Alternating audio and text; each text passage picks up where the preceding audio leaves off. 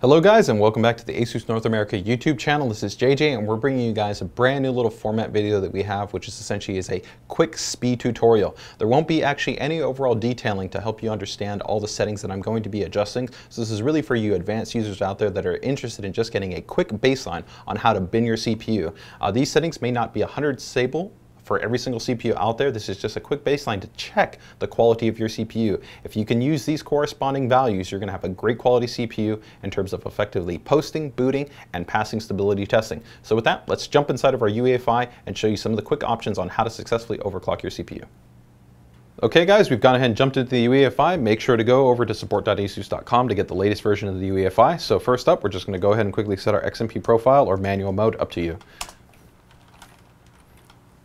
From here, just going to go ahead and define our multiplier. So we're going to go with 46. Most CPUs are only going to hit 44 to 46, so I'm just going to define that in. Cache ratio is going to help to maintain the best performance all around. And we have our memory divider, and we're going to drop down and go ahead and select a voltage as well. We're going to use an adaptive voltage, so it's going to be 1.2. Keep in mind, if you're going to run stress tests, you should probably run a manual voltage. From there, that's it. Don't worry about anything else, and we're going to reboot.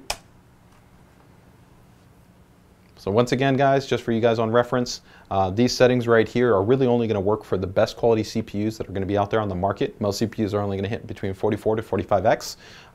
This is just a quick and easy way to check what the initial quality of your CPU is. If it can post, boot, and pass stability testing at 4.6 with a native cache ratio of 46 and a high memory divider and at that 1.2 voltage, you've got an outstanding quality CPU. If not, watch our advanced overclocking tutorial, which goes into a little bit more detailing, or make sure to check out the link which takes you to our forum guides, which go extensively into understanding overclocking on this platform and how to best tweak and tune it specific to your system to be able to maximize your overclocking potential.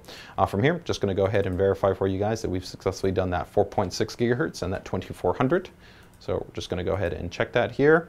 And here we can see that we've got 2400. CPU is not under load, but we'll go ahead and put it under load for you guys just for reference.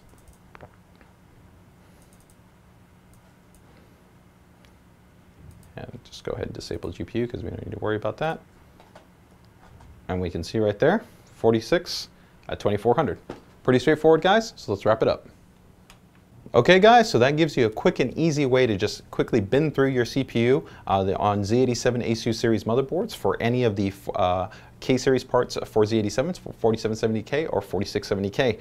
If you guys like this kind of quick tutorial with just kind of quick breakdown on settings that you can try, please let us know here in the comments section. Feel free to go ahead and also let us know on either our Facebook pages or our Twitter pages. And as always, if you guys enjoyed the video, please make sure and like it as well as subscribe. And as always, thank you for watching.